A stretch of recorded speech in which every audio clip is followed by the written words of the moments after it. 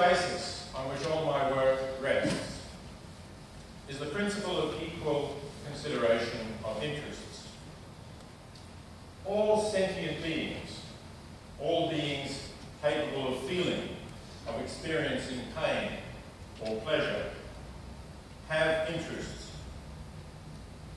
And in my view, we should give the same weight to their similar interests, irrespective of considerations like differences of race, or sex, or species.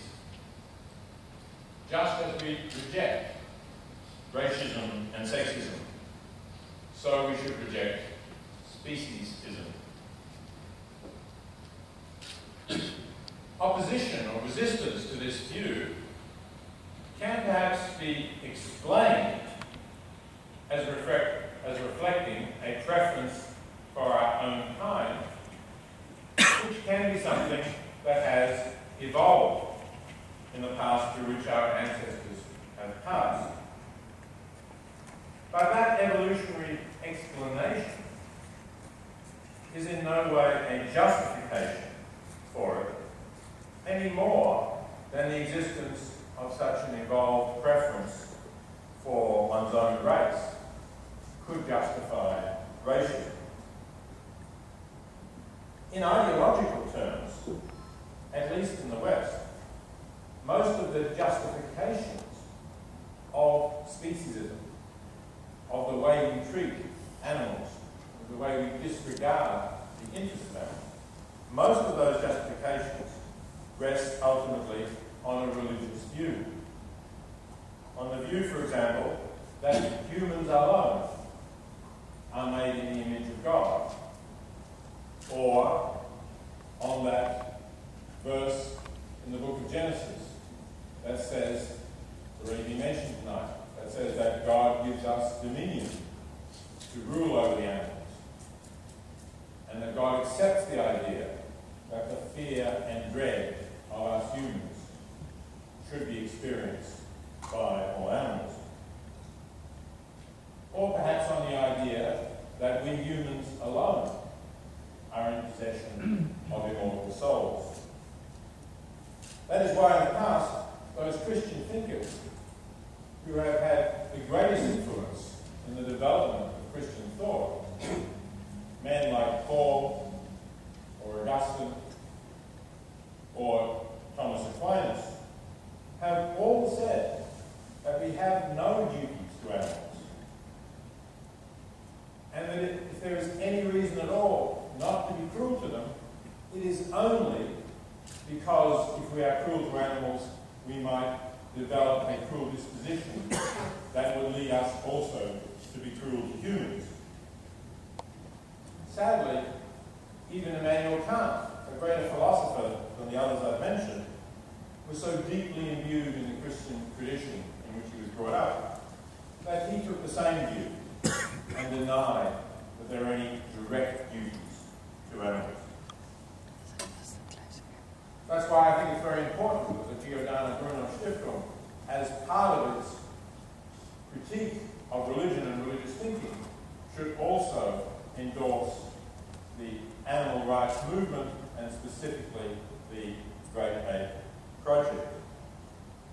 I'm very pleased by that recognition of this important connection between the two, that once we free ourselves from the religious ideology, we also must take a different ethical view towards animals. Now you might ask, why is it, if this principle of equal consideration of interest applies to all sentient beings, why the Great Ape Project? Why are we singling out a small subcategory of all those animals and asking for special rights for them? The idea that Paolo Cavalieri and I had, and let me say very clearly that the original idea belongs to Paolo Cavalieri, and that I came in to support it at an early stage to help develop it. Let me say that this original idea was to see the great apes as a bridge between humans and other animals.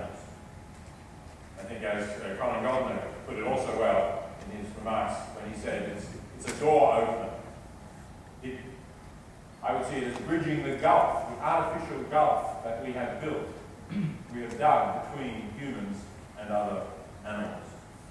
Because the great apes are so close to us, because we can recognize emotions in them, because we can recognize that they're capable of thinking and of planning, and you saw that very clearly in Volker Sommer's excellent video clips that it showed us.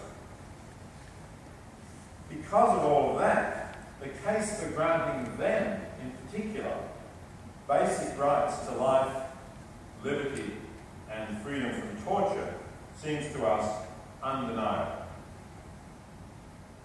Let me just add here, in parentheses, to forestall misconceptions that unfortunately are still circulating in the German media, that it is completely false to claim that we would grant to great apes rights that disabled human beings do not have.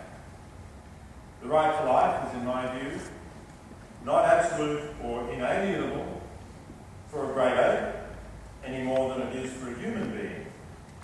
Because in both cases, there can be circumstances, perhaps rarely, but there can be circumstances in which, sadly, the prospects of future life are so full of suffering that euthanasia is the best option.